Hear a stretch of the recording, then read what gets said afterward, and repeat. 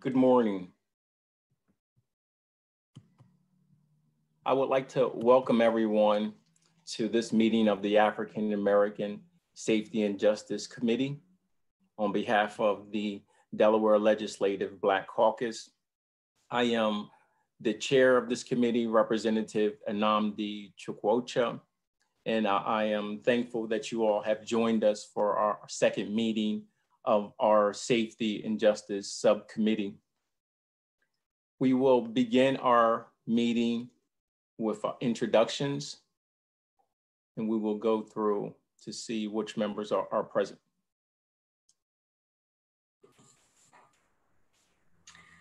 Representative Chukwuocha. Present. Julius Mullen.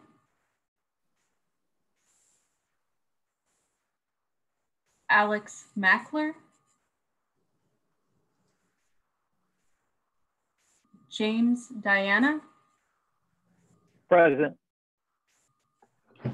John Stevenson. Present. Lisa Minutola. Present. Tana Connell. Michelle Ratcliffe. Karen Holland. James Sherrard. Present. Spencer Price. Present. Gilmore Crosby. Present. Kyle Myers. Tinietta Congo. Present. That concludes the attendance. We do have a quorum. Thank you. The minutes have been distributed from our last meeting. Are there any corrections to those minutes?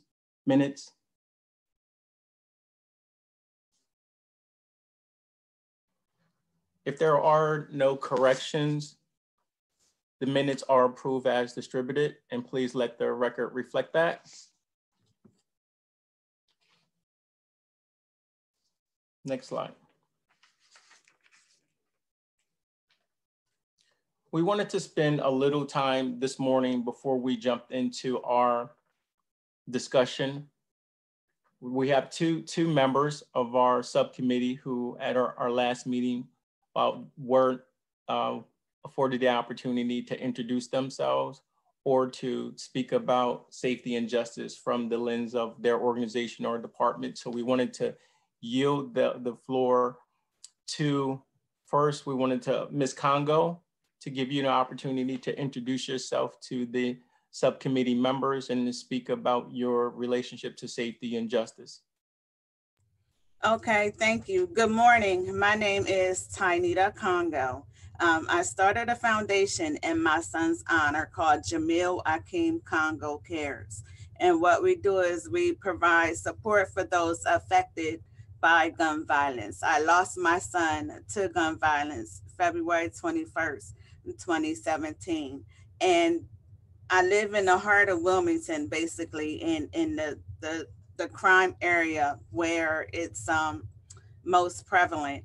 And it bothers me to see our young people just out in the streets and not having anything to do, and no programs or anything for them to really participate in.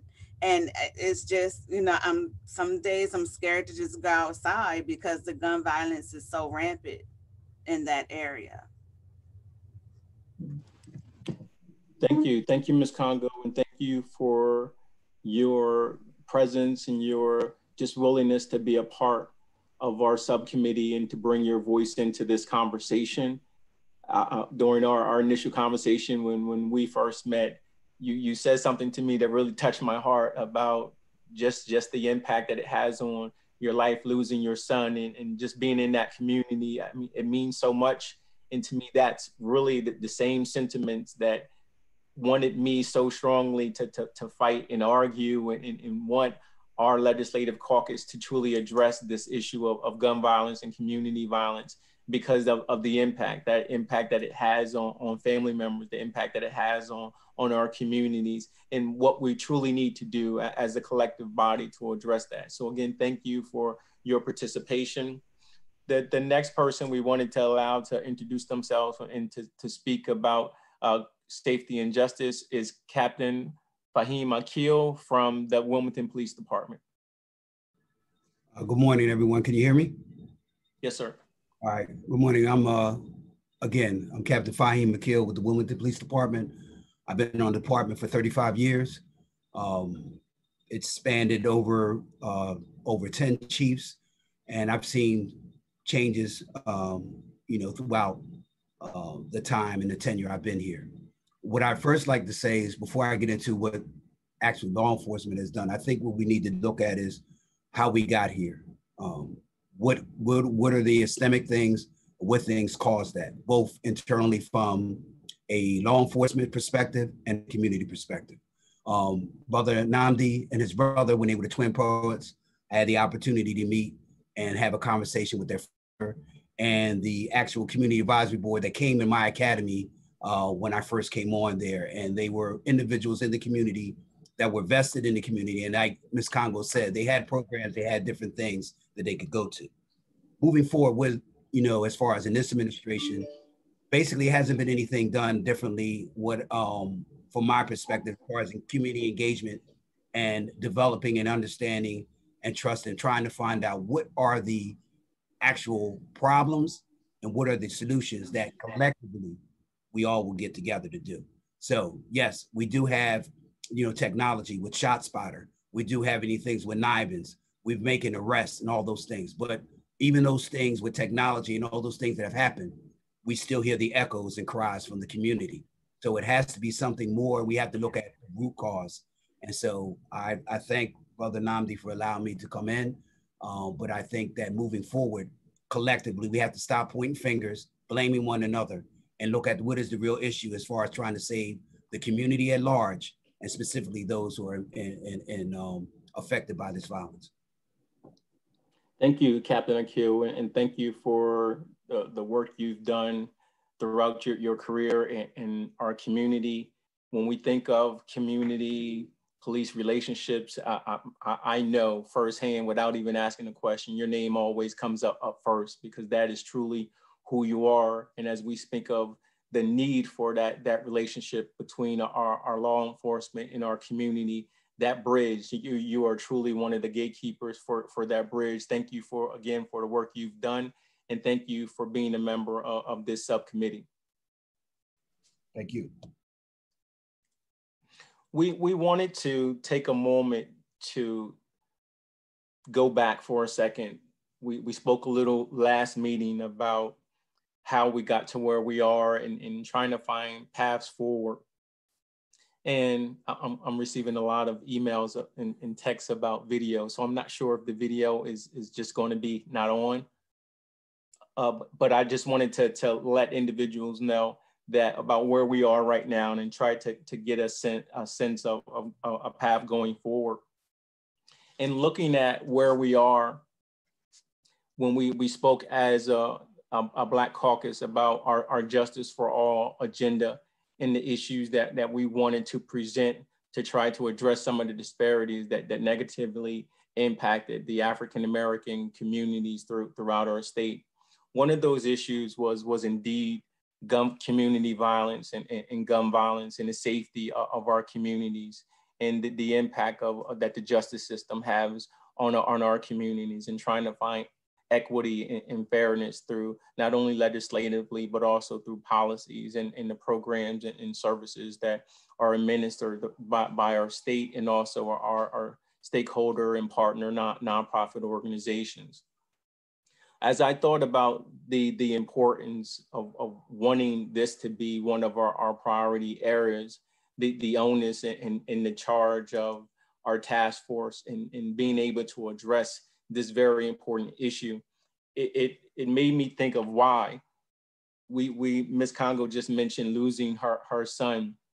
And there are so many voices of parents, voices of grandparents and nieces and nephews and cousins and family members and neighbors and other loved ones who have that story, including myself. And for years, past 3 decades and plus, I've mentored students in my work in Wilmington, and very often, countless times, I've lost individuals very close to me, students who were close to me, students I mentored and coached and just were a part of their lives. And one individual, a young man named Kevin, his mother, he was killed literally a few blocks from my home at the intersection of Lee Boulevard and Market Street. And his mother had asked me if I would say some words at his homegoing service. And I wanted to say something then about what was happening in our communities, what we could do in order to begin to change, to bring forth something for our students to show how deadly our streets were becoming, and almost in a sense that it seemed that if you weren't the immediate family or the immediate block or that community, it didn't mean anything to you, almost like it never happened. And I wrote this poem and it's entitled Inner City Shadows. And it's written from the stance of truly thinking of on a hot summer day, and you're outside and your shadow's there and you see your shadow. And when the sun shifts or clouds and that shadow is gone, no one cries, no one, your shadow's just gone. And it was almost that same sense for so many of our inner city youth, that they were just shadows, that they were just going, and that impact really didn't impact, that their laws really didn't impact anyone beyond their immediate families. And I wanted to just share this to begin our conversation today, just to take everyone to that place of us hurting, that place of us truly seeking a solution to something that's plaguing our communities throughout our state. And again, this poem is entitled Inner City Shadows. Little kids try to live their life all nice and clean, but the inner city is gritty and the dirt gets all in between their self-respect and their self-esteem. And by the time they're 13, they've given up on their hopes and their dreams, willing to settle for whatever life brings, wasting time chasing shiny things. It's hard for him to sleep because of the screams. He hasn't even seen 16, yet he's seen some things that'll turn a preacher into a fiend. And you can look in his eyes and see that he's scared, because tomorrow's coming and he know he's not prepared. His future looks blank like them tees that he wear. And to him, God is just like his father. He's never been there. He never felt his hand. He lives his life just like his cell phone has a worthless plan. Just wasting money and minutes, running circles for gimmicks. The race thought and is finished. He does a crime, gets caught and sentenced, labeled a menace. But really just a troubled teen who has trouble sleeping because he dreams of a father he's never seen. So he stays up late trying to make that cream. His fate is a murder scene. Then it's another murder, another family having another funeral, another mother passing out having spasms. I swear if you sit silently in the church, you can hear the devil laughing. Again, I wanted to share and that just to begin the beginning of our conversation, that is the reason to me why we are here.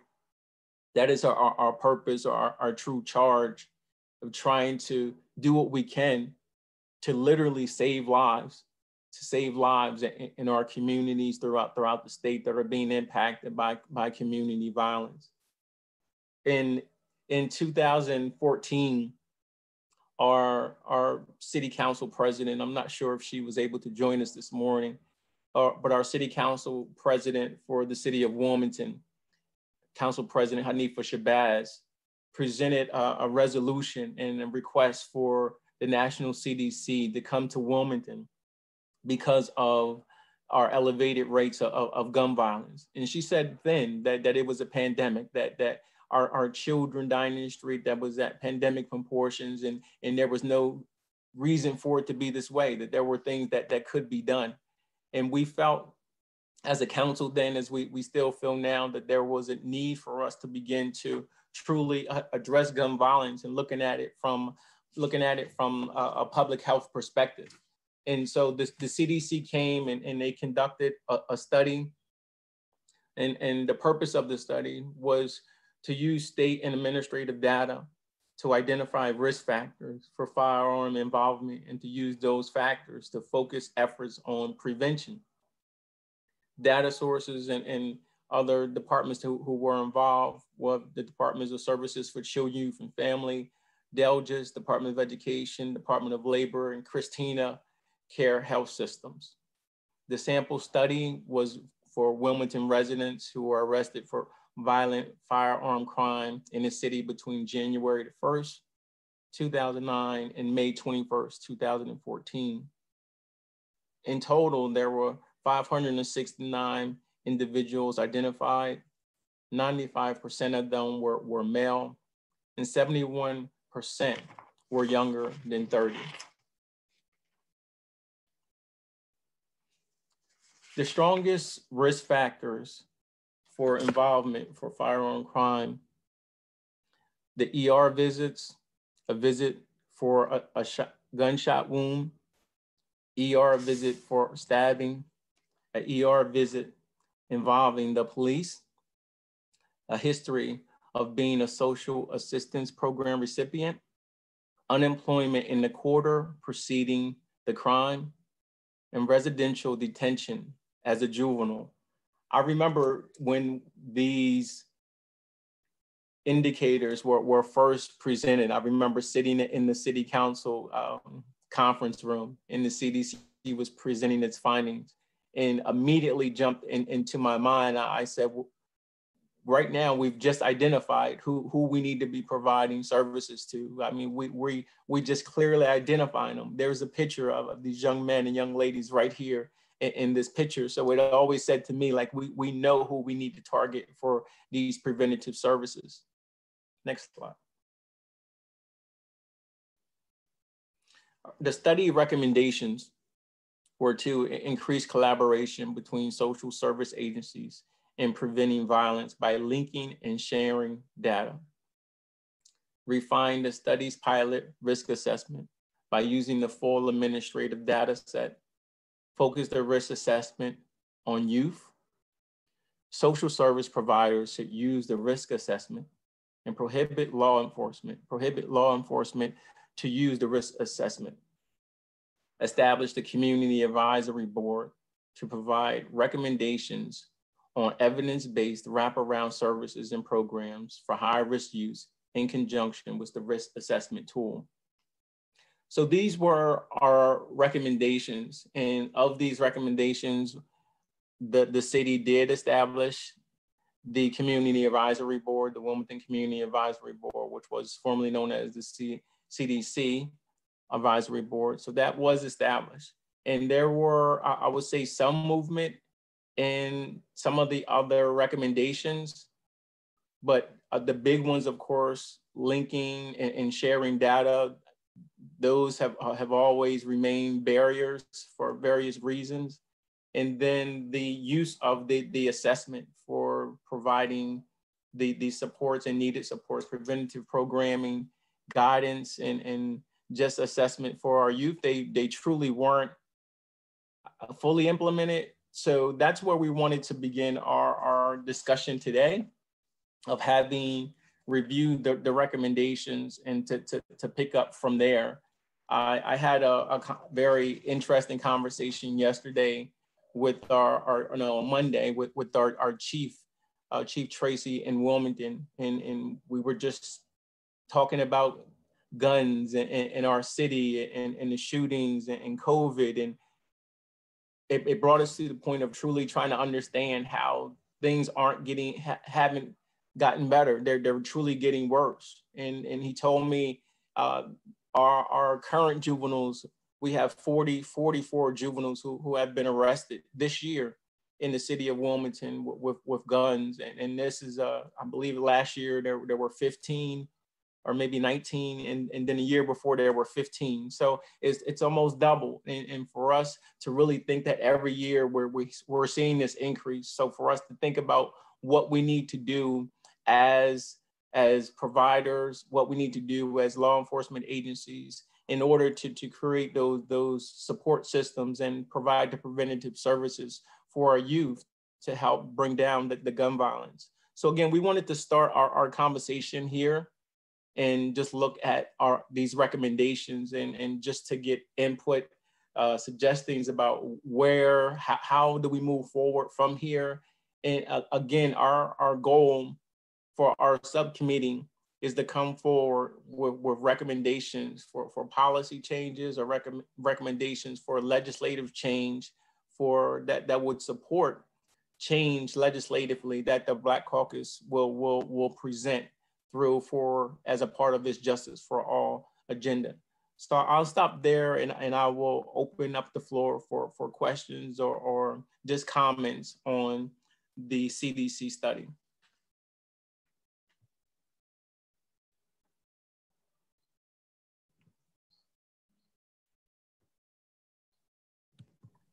Hello, this is James Sherrod.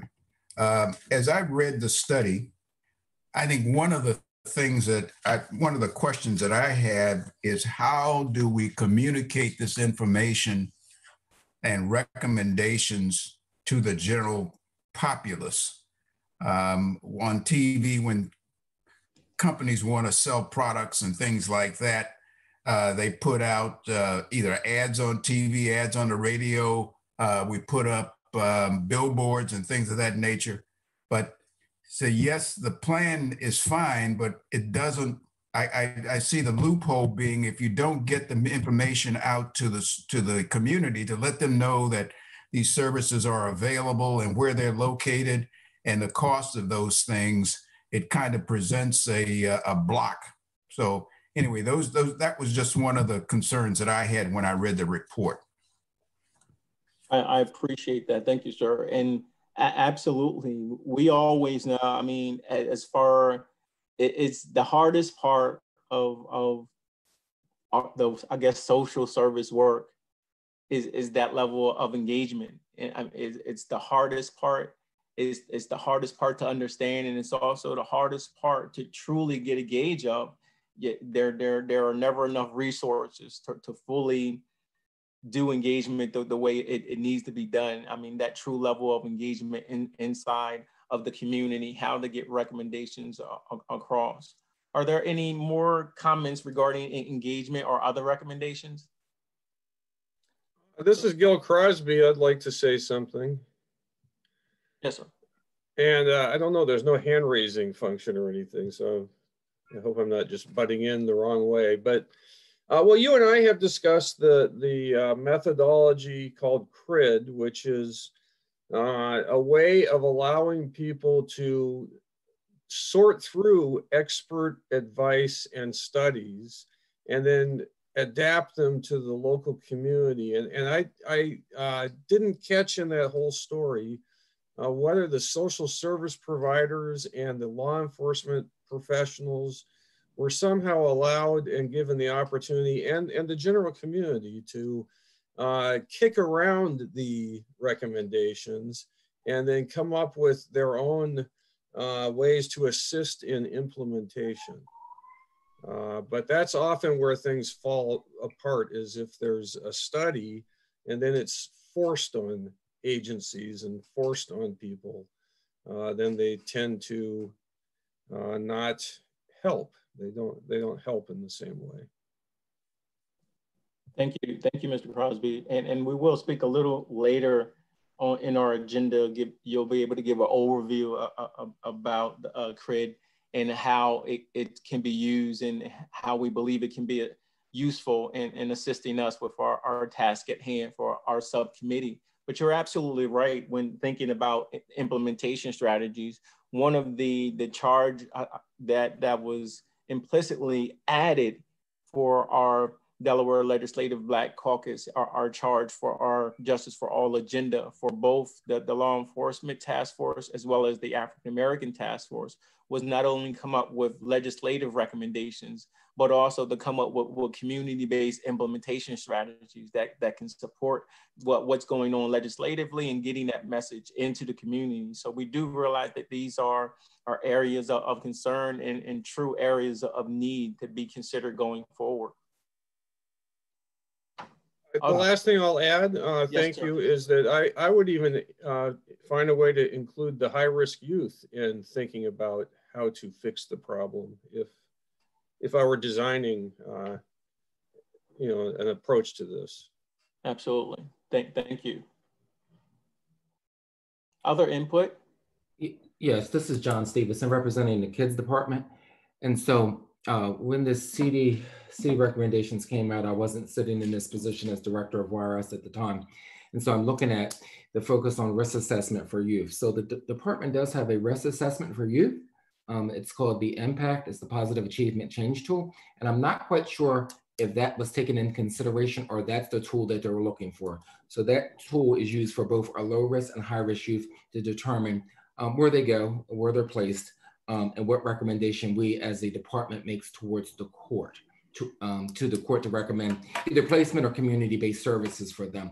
So I would love to have a probably offline conversation about that assessment tool, because we do have a current assessment tool that's been in place probably since 2014 to 2015. I appreciate it. Thank you, sir. We'd love to follow up with you regarding that assessment tool and how it's being used and how we could, if need be, broaden its use. But thank you for sharing. Additional comments? Yeah, it's Captain Akil. If someone could just expound on some of the risk assessments that they want to prohibit, I really would like to hear, you know, maybe it's jumping ahead, but I really would like to hear from the panel or those within the social service community. I have an assessment, and, you know, from my experience of being in the street and being in law enforcement, what I think would help and engage in some of this. But I'd like to hear about some of the things they want to prohibit law enforcement or what we have been using traditionally that has been counterproductive and some of the studies as de-escalating violence. If someone could expound on that for me, please.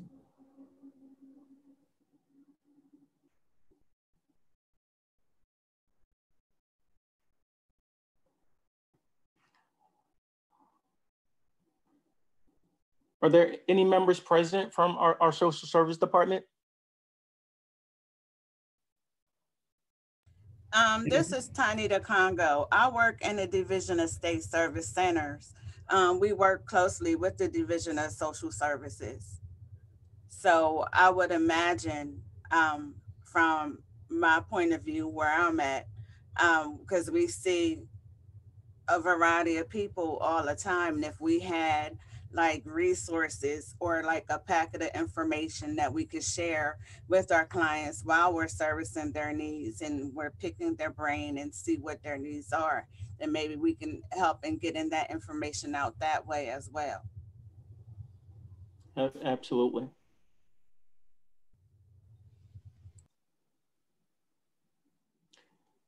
Are there any additional comments regarding the recommendation, or maybe additional recommendations that you think should have been taken into consideration?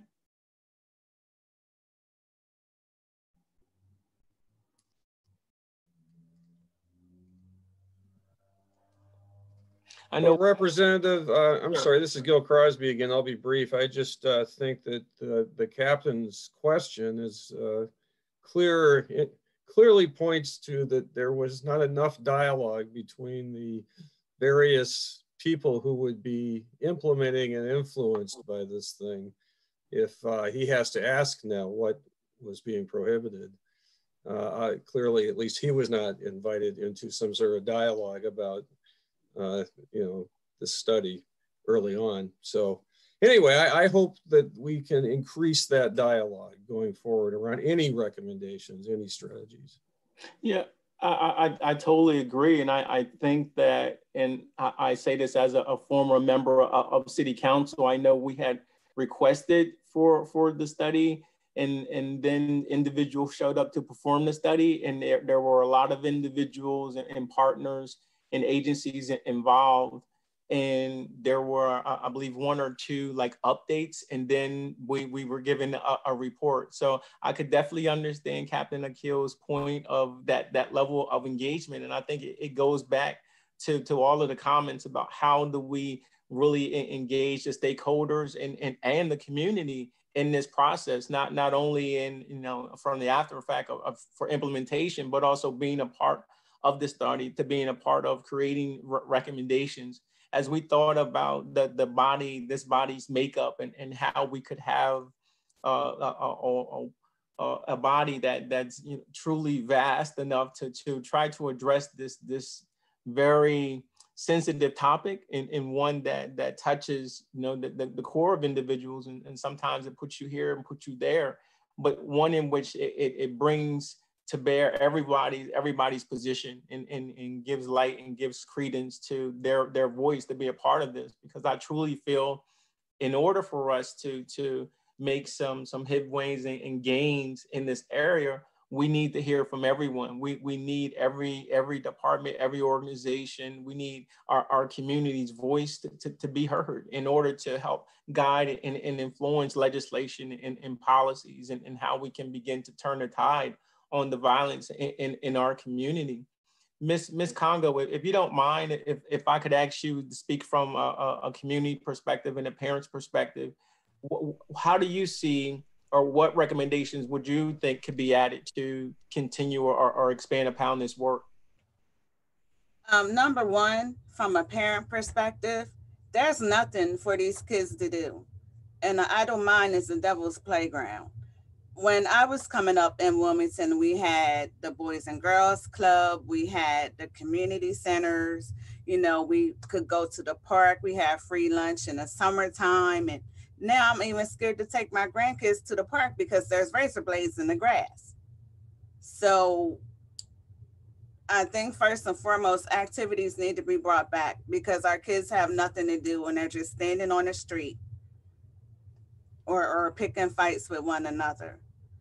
There is no real presence of the Big Brother, Big Sister program. I know that we have it, but I don't see, any type of mentoring going on or anything.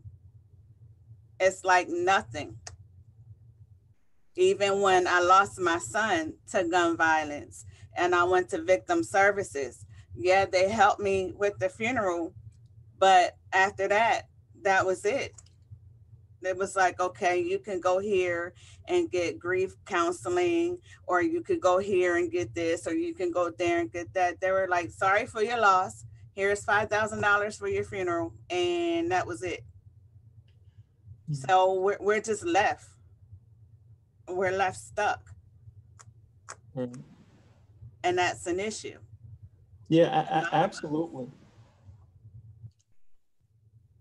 And then just watching these kids run up and down the street. I understand parents have to work, but I was a latchkey kid. There was always something to do or some program to be in, and it's not there. Right. And that's another reason why I started my foundation, because as we grow, we're going to implement the mentoring program. We reached out to Job Corps, we reached out to AmeriCorps. It's things we're trying to get in place now so that we can get those relationships established and help get these kids off the street and doing something productive. And we're working with Duffy Samuels to get the basketball league teams going, and so they'll have some form of activity.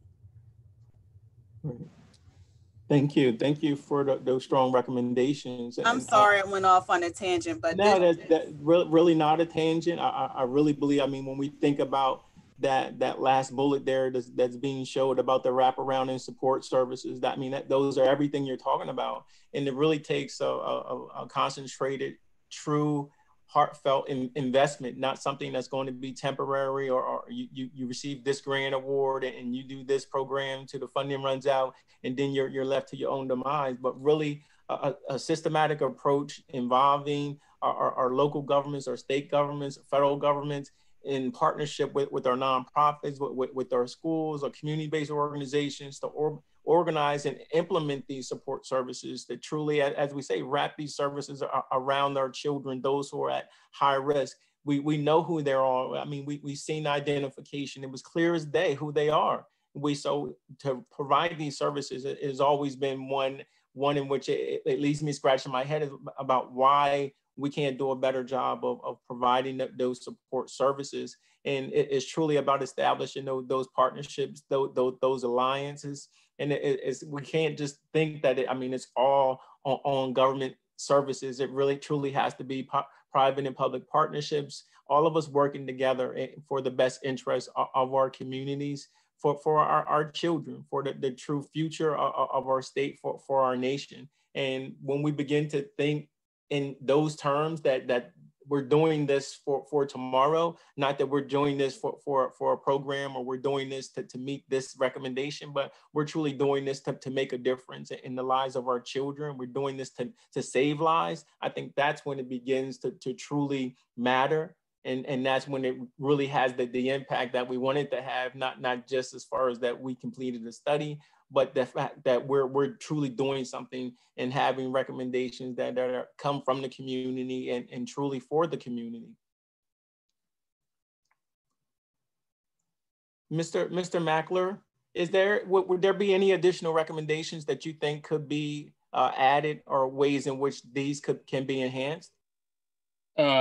Thanks, Representative. I have one, although it's not, I'm sure you're asking me because I'm representing the AG's office. I have one that's not necessarily directly related to the Department of Justice, which is, as we're all aware, right, we're living in a pandemic, and all of the issues that Ms. Congo so beautifully articulated are exacerbated by the fact that we're living in a pandemic. And in this instance, I think one area where we can focus is we have a lot of kids who aren't in school. That makes all of our shortcomings as a society and as a city are only made worse by the fact that the schools aren't open, right? And that's everything from kids having a place to go to kids being able to eat. And certainly, as Mr. Stevenson knows better than anybody, it means more violence, right? And so I think it would really be worthwhile, even though it is hopefully a short-term issue, to figure out what we can do as a city and as a community to try and give these kids, it was said before, idle hands are the devil's playground. What can we do while these kids aren't in school to try and get them stuff to do and try and keep eyes on them? Because in our best times, we have challenges with a lot of these kids in the city, and these are not the best times. I think that's obviously a big look. The CDC study obviously didn't focus on that. It was years ago. But that would be an additional area where I think we could use everyone's expertise, as long as we're dealing with this very acute issue of schools being closed during the pandemic. What can we do to try and get a little bit more attention and get these kids a little bit busier with stuff to do? Absolutely, definitely appreciate that. And I know the challenges from the various hats I wear and being in various meetings and leading our Reading Consortium for Educational Equity, just the challenges of trying to address the educational and mental health and social support needs for our students during this pandemic is so challenging. I mean, for our district partners, for our state, even at the federal level, for all schools, it is challenging and really gives us a sense of really looking at what are the gaps in services and giving us a opportunity to reimagine how we provide education services, how we provide those support services to our students and their families. It has to be done through a new lens of this is a new opportunity for growth, rather than focusing on the challenges, meaning the pandemic that is upon us.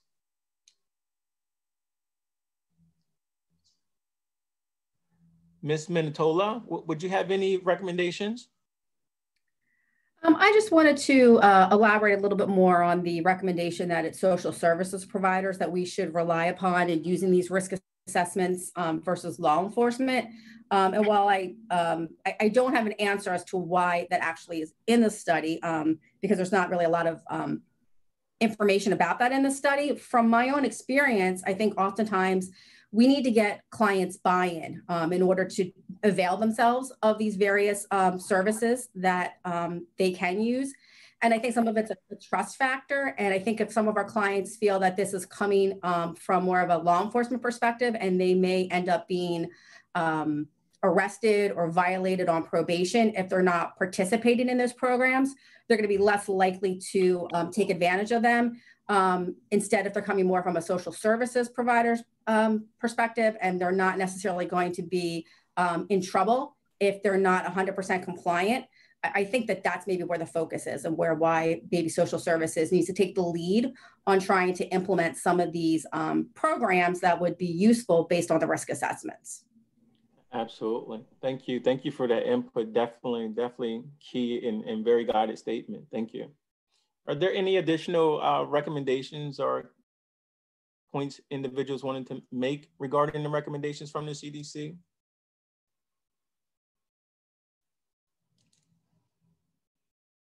Again, as we think about where we are in trying to look forward, what we wanted to do was to truly utilize this as a starting point, as a point in which we feel that it provided a very valuable position regarding the violence in some of our communities, especially our high need communities in Wilmington, and gave us at least the beginning of a blueprint for ways in which it could be systematically addressed. Now, working together with the Black Caucus, it is our goal to try to expand upon these recommendations and hopefully to provide additional supports and add on additional recommendations that we believe that can be more, that can allow these recommendations or the outcomes from the recommendations to be more effective in having a true impact on the violence in our city. We believe that the study was very groundbreaking. I mean, to truly have the CDC come to our city it gave us a sense of finally someone's going to do something about the gun violence. And here it is years later, we have these recommendations. Now, I won't say not that anything hasn't been done, because there are some great things that I feel that came from this work, from rather it be the GVI and the other programs, even the sense of just the connectedness between all of our agencies, our schools, and the programming itself for the advisory committee, the body that formed it, the work, the support from the city, county, and state governments to all support that work. Initially, there was funding from all three levels of government to help with the implementation. As the years went on, that waned away, and I believe the only funders now for that work are the city. But to truly have a consistent and a sustained effort is definitely would be one of the things that I think can truly help to broaden the scope of our services, as well as the hopefully potential impact for the services provided through our recommendations. If there are no other comments on the recommendations, we'll move to the next slide.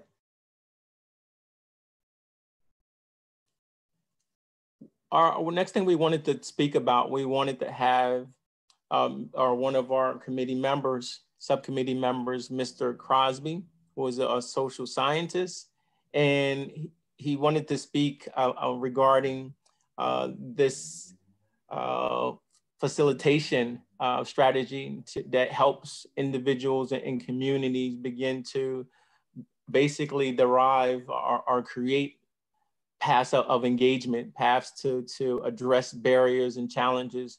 And we had initially had this focus today to be a part of our agenda for today. But because of the length of time that it takes to truly implement it correctly and implement to the fidelity of the model, it's going to take more time. So we're going to bring Mr. Crosby back at a later time to fully implement and to go through a workshop that will allow us and to assist us in coming up with our deliverables for this subcommittee, in ways in which we can begin to formalize our recommendations and our challenges, as well as the opportunities that we would like to present from our subcommittee to our full body. So I'm going to allow Mr. Crosby to speak and to just give us an overview and to answer any questions regarding the process. Thank you, Representative. So the CDC study is a great example of why the knowledge retrieval implication derivation process, CRID, it's easier just to say CRID, was created. It was created back in the 1960s by Ron Lippitt, who was a social scientist, to make sure that when there were government studies or research studies of any sort, that they actually got used. They actually got turned into action, because they had already done a study on these studies. And often the results were not nearly what was hoped for by the communities. And so Ron Lippitt was a student of Kurt Lewin. And by the way, I'm just going to take 3 or 4 minutes here to just give you an idea of what this is, because the idea now is that pushing it into this meeting was too much. It takes about an hour to do what I'd like to do with this group and with anyone else who's willing to participate. So that will be for a future meeting, maybe the next meeting. But Kurt Lewin was the social scientist who created my profession, organization development. He did what we're trying to do here. He was hired over and over again by the US government back in the 1940s to address issues of social justice, to address inequity in rates, labor rates, to address conflict between different groups in the community, so racial conflict. He worked with youth where there was gang violence, and absolutely by including the youth and thinking about the solution. So there's simple ways to quickly hear everyone's voices and to and get your help with an analysis. And so here's one thing that Kurt Lewin thought was really important, that there are things holding whatever's happening in place. And most attempts to solve it just come from the solution focus. Let's try body cameras, which I think is a great idea. Okay, but let's distribute them to all officers and use them all the time. Okay, good. But that's only one approach, and it's in the midst of a complex web. As Tainita's conversation shows us, and this is stuff has been done before successfully. We need programs that give kids something to do besides just living the world that was in that poem. So we need a comprehensive approach, and so we need everyone that would be affected by this as much as possible. You can't have everyone in a meeting, of course, but we could have a representation from all walks of life in this planning process. And then look at, well, what's holding things in place? What are the restraining forces that if we don't address these, it's going to make any fine idea not work as well as it could have. So first thing I want to lead is an analysis by all of you of the restraining forces. What could hold things back so that 10 years from now, we're scratching our heads and still facing the same problems and wondering what happened to the fine effort that we put in. And then once we've identified all of that, we can do an analysis that is of actions to address the restraining forces. So that's what I was hoping to lead even today. And I think it was just going to be too much and you hadn't had a chance to hear this. So by the way, if any of you have questions or comments, and you could say them now, I'm going to stop talking in a moment, but I'd be happy to talk to anybody privately also about what I'm hoping to assist, to add to this process so that we can have the best possible outcome in Wilmington and Delaware. That's it. Thank you, Mr. Crosby. I really appreciate your willingness to assist us. I really think the implementation of the strategy would be very beneficial to our subcommittee, to the work that we're trying to do as far as assisting with the process of our deliverables, and really thinking of how are we addressing? I think looking a little differently at the challenges that are facing our communities, even our organizations and our departments when it comes to this issue of community violence and social justice. So I think it gives us a very unique opportunity. I think to me, it's giving us a sense of what will be different this time. I think that's the way I'm sensing it, that it's giving us a different approach toward the same topic that, you know, have so often, there have been so many studies regarding the violence in our communities, but very rarely do we truly come up with something significant that brings everyone to the table and allows for truly to have input and dialogue from various sectors of our society, from our government to our community, our nonprofits, our faith-based, and to have individuals who are impacted by the violence all being a part of this dialogue. So I think hopefully that's what we can have differently. I'm really looking forward to your facilitation of the CRID, and I think that again, I believe it will be very beneficial as we think about our next steps for our subcommittee, as we think about our goals and our objectives that we're trying to reach as an overall task force for the Delaware Legislative Black Caucus, for us as a subcommittee to begin to present our deliverables. And I think your process will definitely aid and assist us in that, and coming up with our details of our deliverables to present to our full body when we make those recommendations.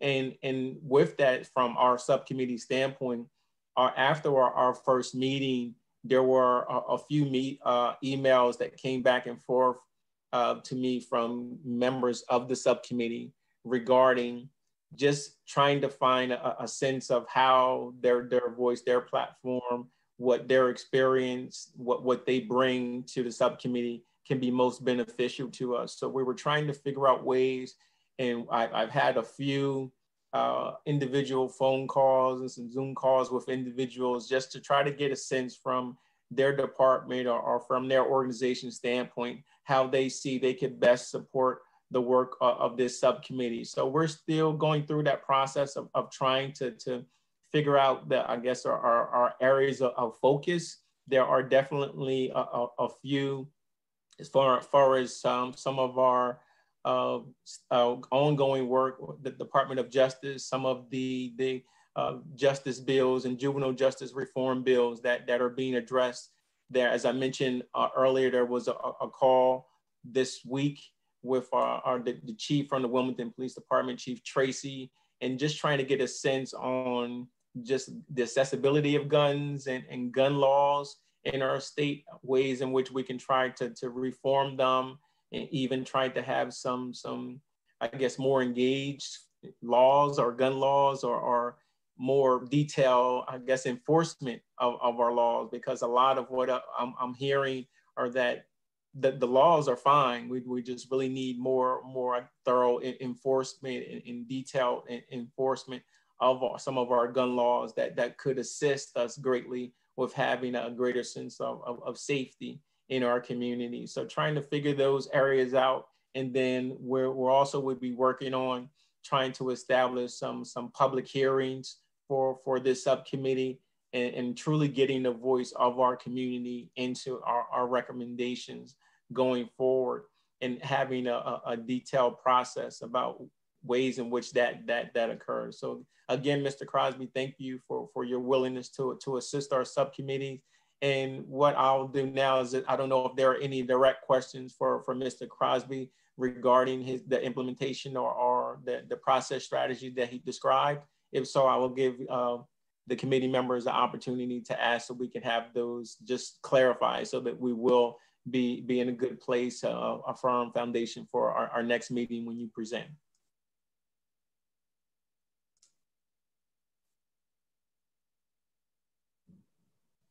Okay.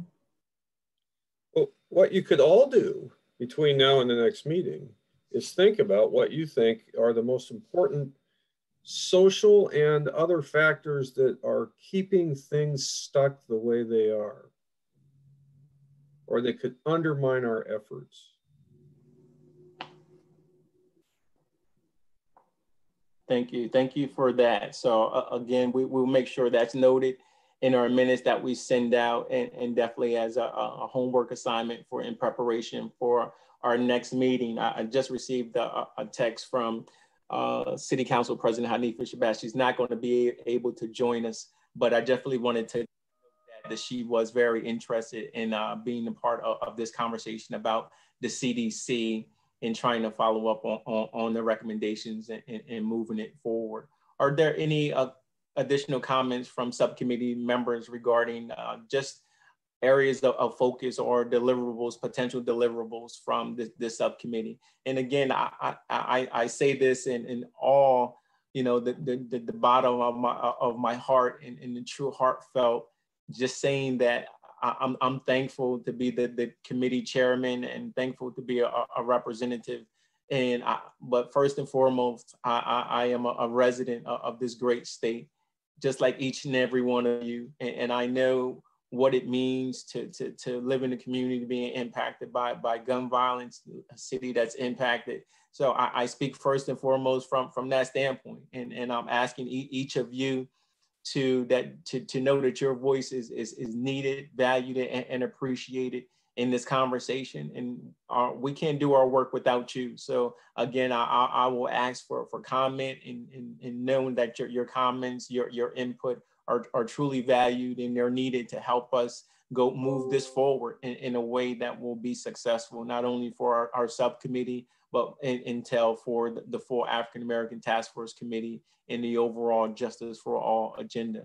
So I would welcome comments from members of our subcommittee to just add on into as far as details, focus on our deliverables, and also other areas of focus that they believe should be added.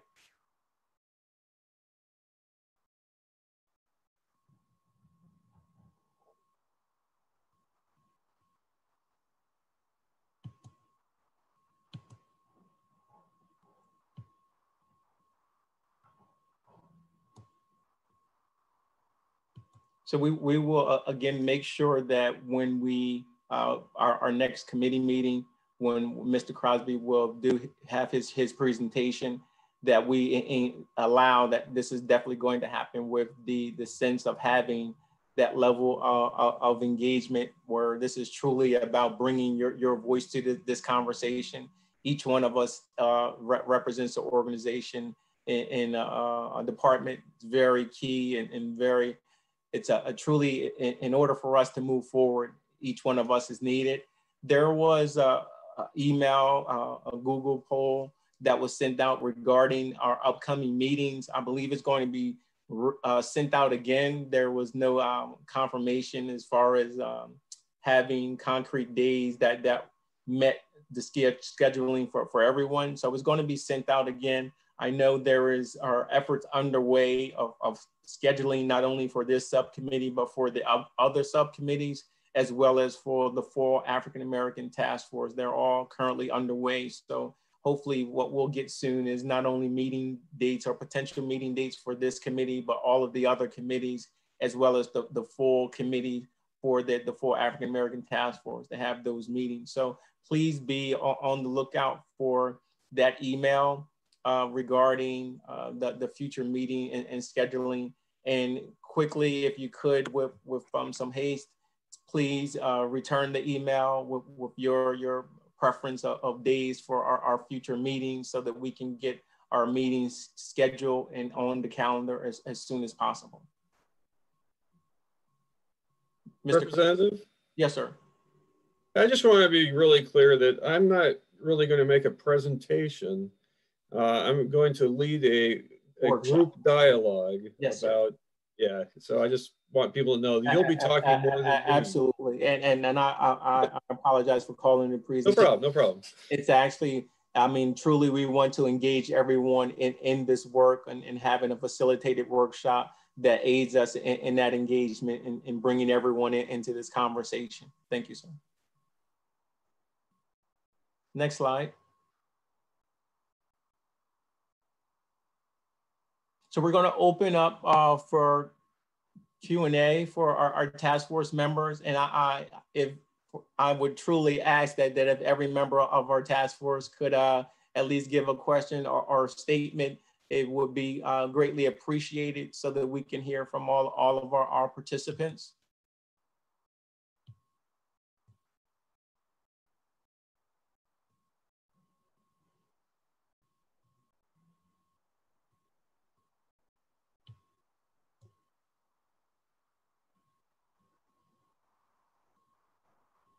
And I will go through our list of panelists who are present and just ask for questions or other comments that you might want to add. And I'll start on my list with Mr. Mackler. Thanks, Representative. I think I have probably a statement and a question. The statement is, in addition to the other stuff that we talked about earlier, I just I want to sort of figure out a way. I want everyone to be aware, as I know most people are on this call, and I know you are, of the ongoing group violence intervention effort that the governor has going in the city of Wilmington. When we're talking about, obviously, we're talking about violence and youths, and it is increasingly focused on younger adults at a minimum. And I want to make sure that we're at least aware of that intense and ongoing effort that's driven by the governor and his agencies in that realm. My question, which I don't think can be answered now, is you mentioned a few minutes ago the overwhelming number of guns in our city, and it's not unique to our city, obviously, just like this increase in violence is not unique to our city. My question is, for the politicians involved, what is the, once we get, and this is a post-November question, but what is the desire for changes in our gun laws? I will speak only for the Attorney General, that she feels very strongly that we need changes to our gun laws. And I think we're curious what the appetite for that will be in the political world once we get past November. And obviously there will be several new members of both the House and the Senate caucuses. So that's something that I think we ought to maybe revisit in our next meeting. Absolutely.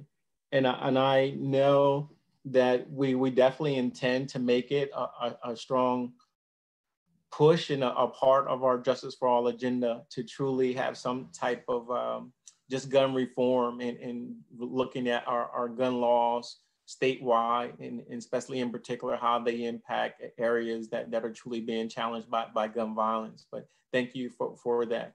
Thank you.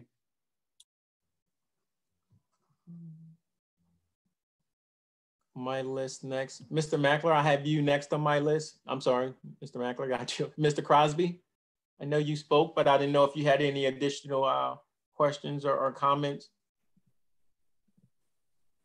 Well, just that I'm excited. I appreciate the way that you're willing to take a risk of letting me assist the way I'm suggesting it. And anything like gun laws is fair game for the process I'm talking about. So clearly one of the restraining forces there is people who don't want us to change any gun laws. Right. So I'm optimistic about this. Thank you, sir. Mr. Sherrard? Yes, I just have one thing that I'm concerned about. We've talked in the study, at least it talked about the education process. And I'm wondering, given all of the things that our educators have to do, the teachers, et cetera, if there's consideration for bringing the educators into the conversation to help us look at not only the curriculum, but also discipline and things of that nature to get their input in addressing some of the issues. I don't know about the gun violence and things of that nature, but I would think that part of what was outlined in the CDC study was the educational system. And I've had a sense, just being fairly new to the area, that somehow the education system has not been at least included in some of these issues? Yes, and as far as the Delaware Legislative Black Caucus and the African American Task Force, the committee or subcommittee that is addressing education, I'm sure there will be some overlap, but the subcommittee that's being chaired by State Representative Dorsey Walker, the economics and education, that's a part of that task force. I know there is a meeting, and again, I mentioned earlier I'm the co-chair for the governance of the Reading Consortium, and I know there is a meeting between the chair, Senator Lockman, and Representative Dorsey Walker to try to speak about that, the relationship between the two, the consortium and the African American Task Force, and about how recommendations from the Reading Consortium can be included in the overall justice for all agenda and the recommendations that come from that task force. So it is definitely a part, and as far as I know, there is has been conversation regarding curriculum and recommendations from our educators, as well as references to funding change. Those things are being mentioned in that subcommittee's work, and I'm sure will be included in the recommendations from there. I have James Deanna. Yes, Representative, can you hear me okay? Yes.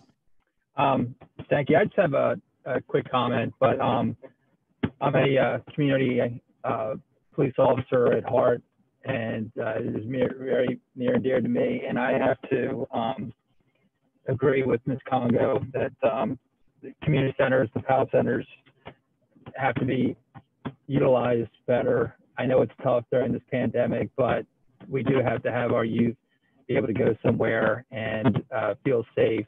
And I am looking forward to looking with my good friend, Captain McKeel, to give him any support that he needs and work as a partnership. And I was thinking maybe the possibility, I know that they have a upcoming police academy, is to, at some point during the academy, have a really strong engagement in the community and to have the recruits go and meet and talk to the residents and find out how they feel. So maybe that might be something that could be done in the near future with the academy. So that's pretty much I have right now, Representative. Thank you, James. And I really like that recommendation. I know there have been a few different approaches to beginning that level of engagement with our recruits, but something like that I think can be very beneficial as well. Yes, sir. Thanks. Mr. Stevenson?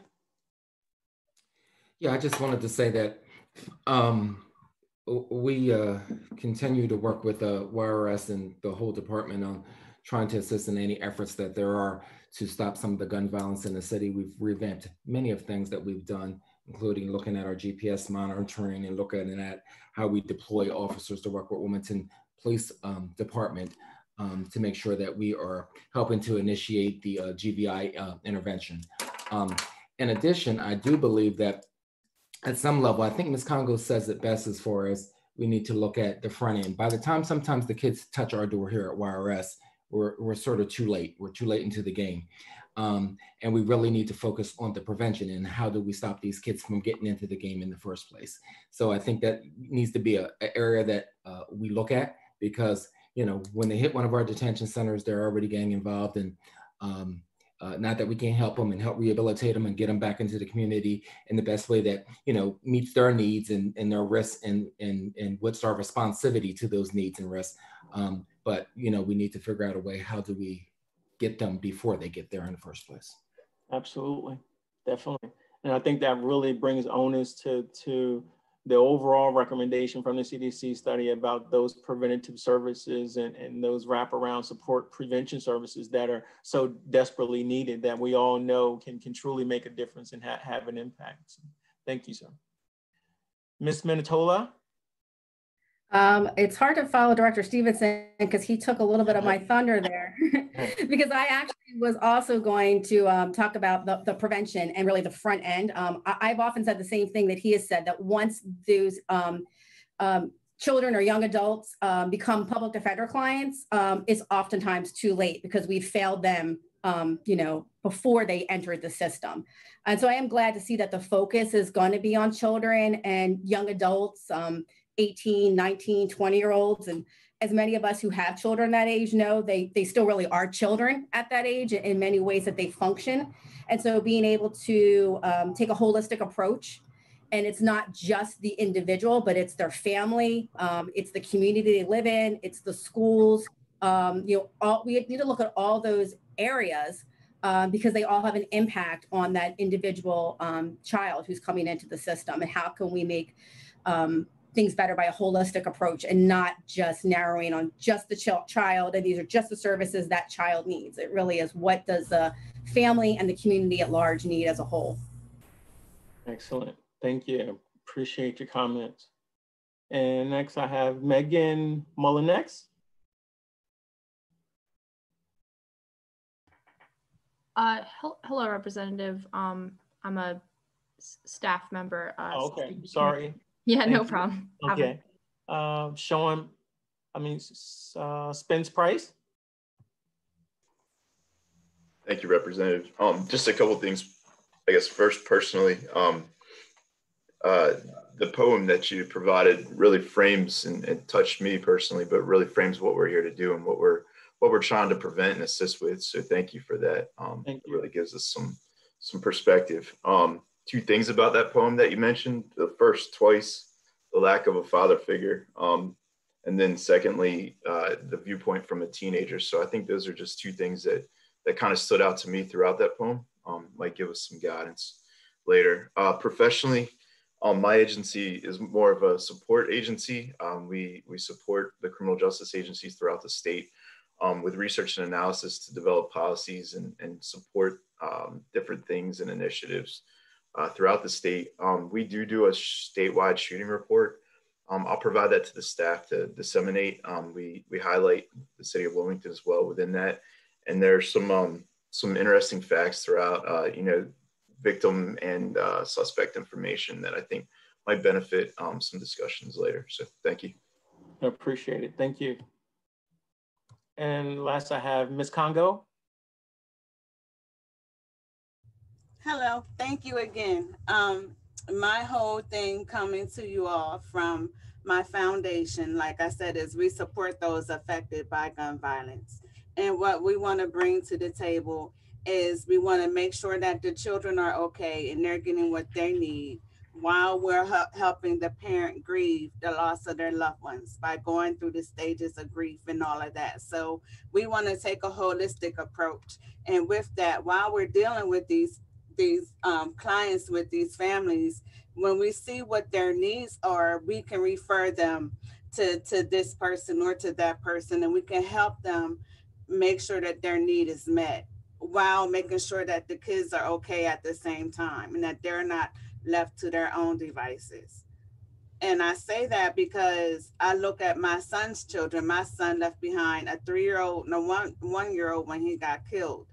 And their mother is struggling with these kids. So how do we help her? How do we help the parent that's left with raising the kids by herself?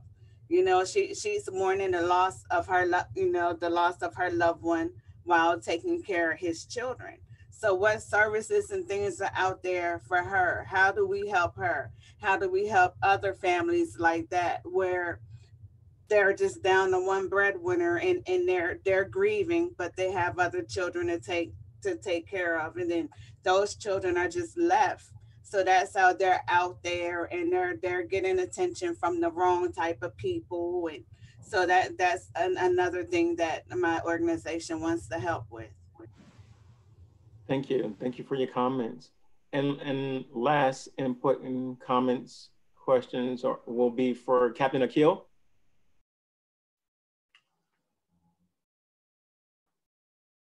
Thank you. I think that my main comment or concern is, what is the end game and how much are you willing to put in, and what's going to be the cost for you, meaning you as an organization, you as an individual, to really get this done. This is the same conversation we've had, our grandparents had, and going back. This is not a new thing that's going and success of our children. That's going to take a lot of sacrifices, a lot of egos, a lot of things that goes on the board. We're going to have to eradicate a lot of those. Speaking from my position and where I'm at in my organization, as well as everybody else, I think that if we are truly committed to making, a better, what I'd say, a better environment, whether it's going to be on preventive side, interacting, we're engaging, and then in the forward, how do we, keep everything so we can sustain it, so we don't have to keep coming back and having these type of conversations. So I'm open.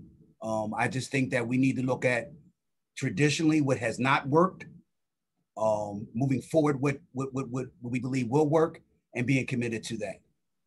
Because I think we have to look inside ourselves and see, again, from my first point, from your poem to all of it, it talks about the individuals, how we look at the individuals who we are serving. And if we don't look at them as inclusive, then we'll be back at this conversation again. Thank you. Thank you, Captain Akil. And I truly appreciate the comments about how we've been here before. And I mean, I know, I believe in my heart that our Black Caucus really wants to do something, and we want to do something not just here in Wilmington, but statewide, that truly has an impact, that addresses many of the disparities that impact our community. Community violence, of course, to me, is one of those things that we can do something about it. Now, I truly believe that in my heart, that if everyone plays their part, that it's something that we truly can, it's an area that we can truly impact. And we think about what hasn't worked before.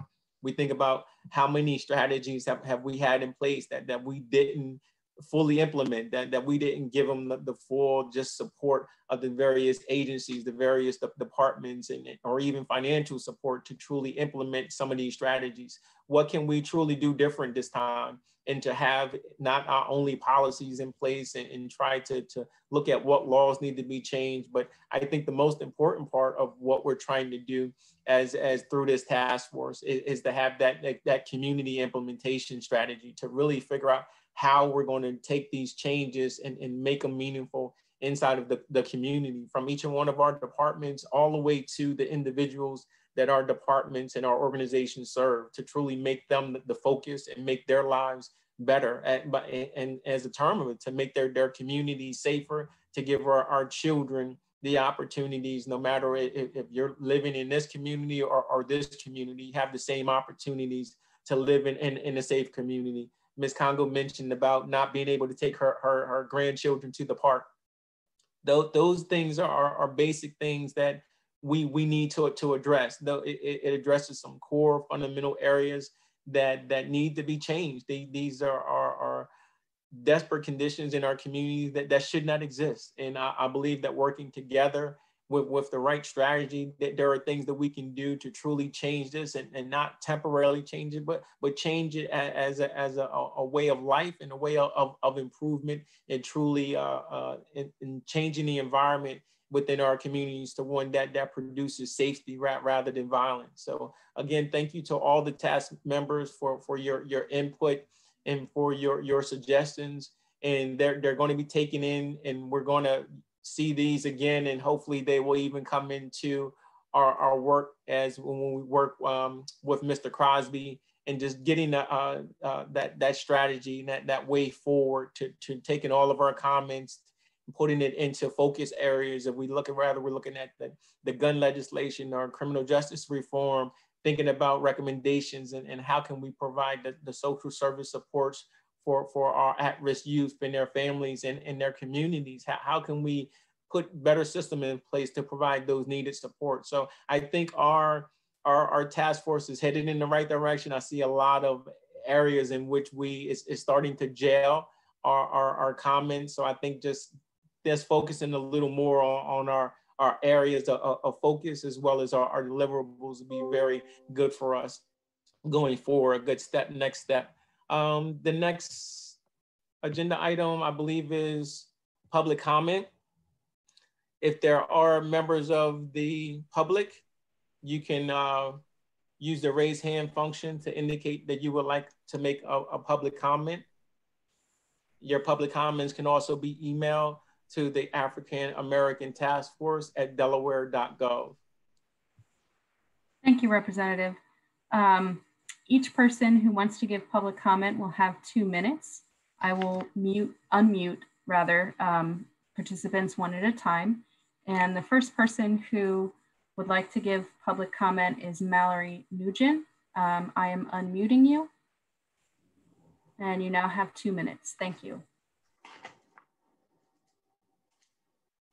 To speak today and for tackling these important issues.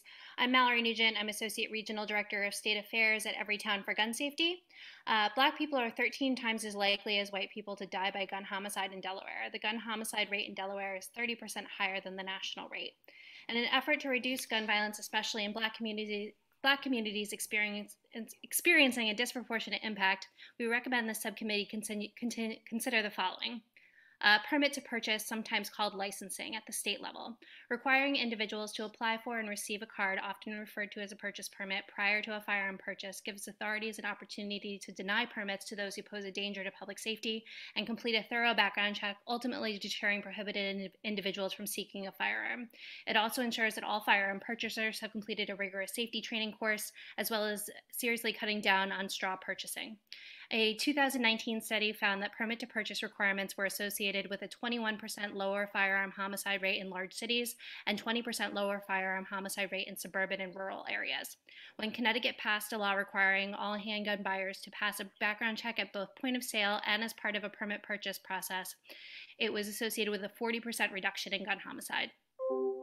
We also recommend investing in community-led public safety strategies. For decades, community-based organizations have successfully reduced violence by implementing alternative public safety measures that are locally driven, informed by data, and don't require police involvement.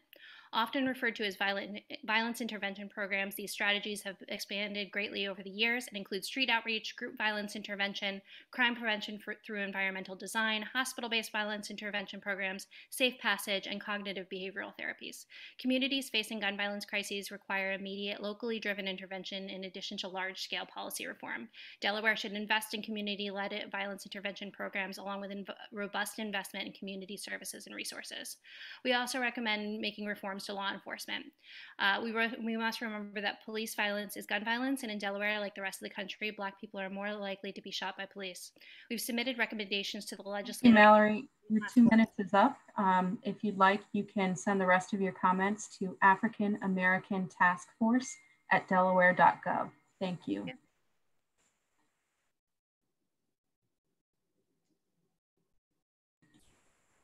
Would anybody else like to give public comment at this time? If so, please use the raised hand function.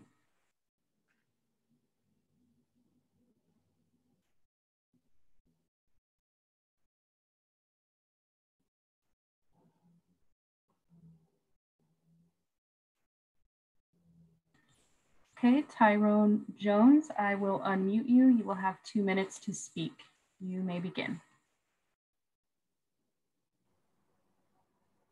Greetings, members of the African American Task Force. My name is Tyrone Jones, and I'm former chair of the Wilmington Community Advisory Council, still a member of the Wilmington Community Advisory Council, which has been putting forth a lot of time and effort into creating that collective strategy to address violence based on the CDC report.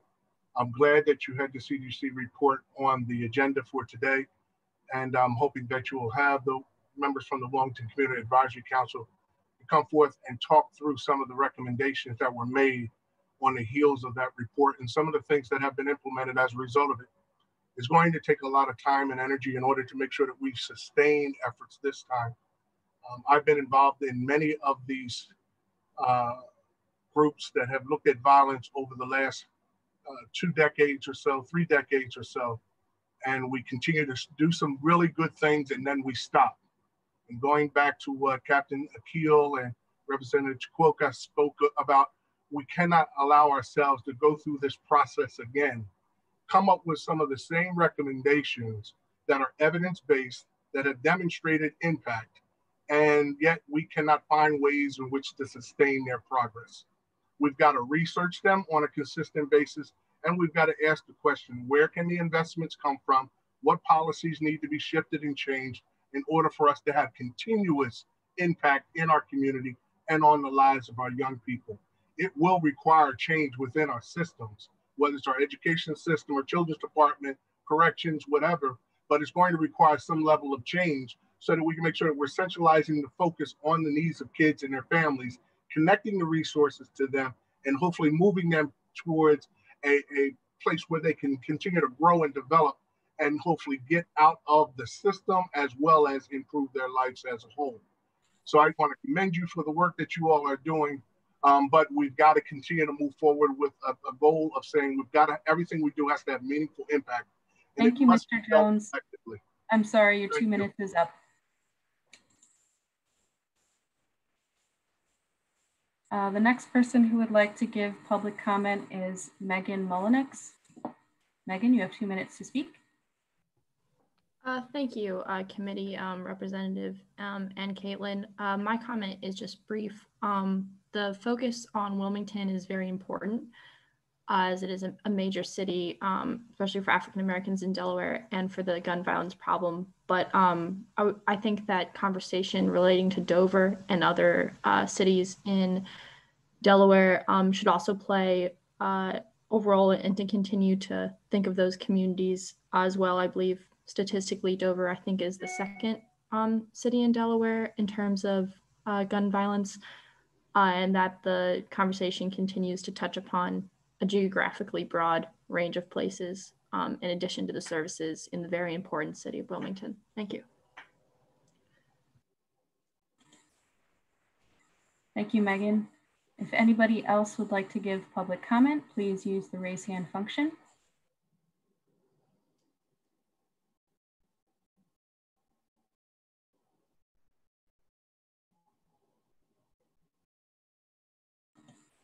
It does not appear that any other attendees would like to give public comment at this time.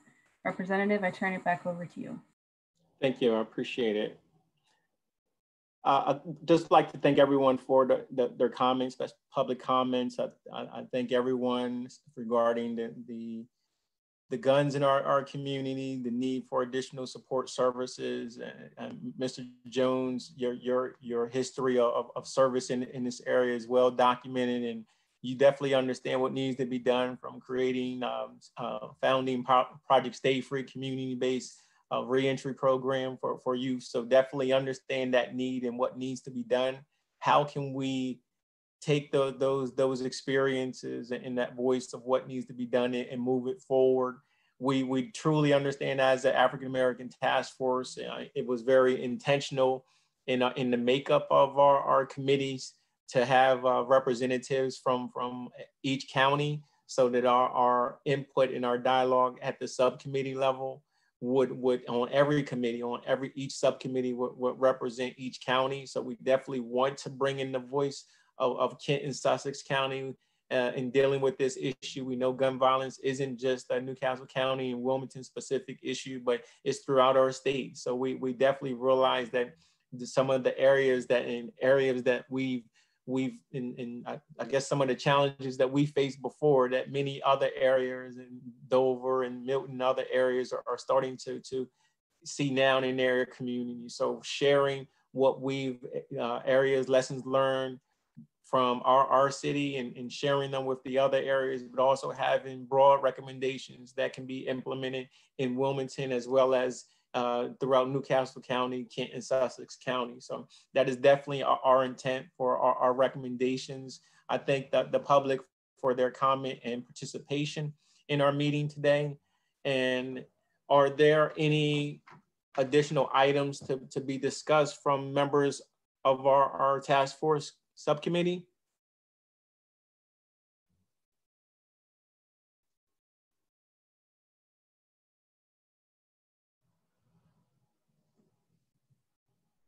Hearing no other comments or items to be addressed, I again would like to thank everybody for participating, and I would like to declare this meeting adjourned. Thank you all for participating.